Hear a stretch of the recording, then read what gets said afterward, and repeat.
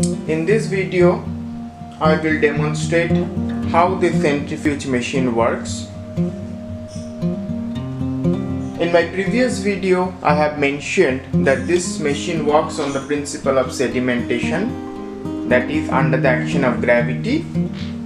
The denser particles or the heavy molecular weight particles will settle at the bottom, called as pellet, and the less denser particles will settle at the middle, and the least dense particles or the lighter particles will settle at the top, called as supernatant. And that is how we extract different components of the fluid. You see, in these vials a mixture of two components are there, white flour and water.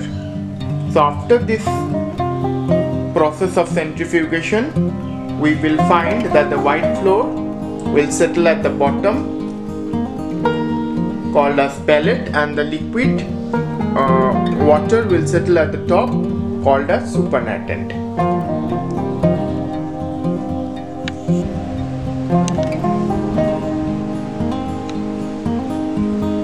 First, turn on the machine, and you see a visible light. The indicator light is glowing. It means the machine is turned on.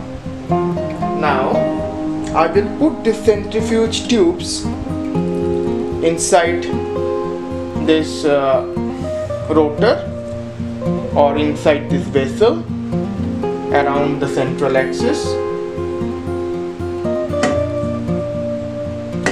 Here I have placed these two vials opposite to each other.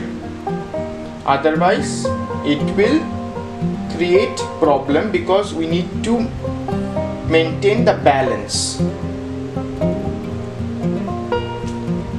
So placing these two vials or the tubes opposite to each other, now I will close the lid. Now this knob, this is the speed control knob, and this is the timer.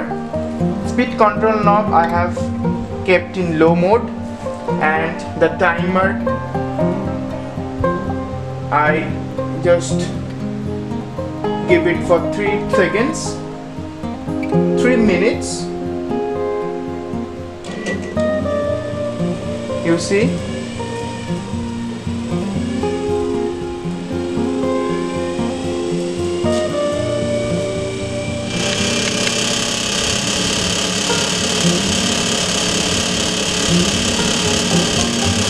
so these two tubes are spinning around this central axis.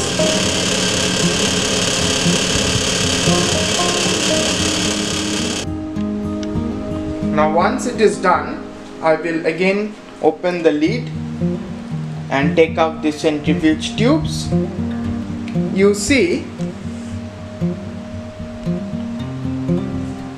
the white flours is found settled at the bottom as pellet, and the water or the liquid component is found at the top. So this is how we do centrifugation to extract DNA, to extract different components of the cells for our desired experiments.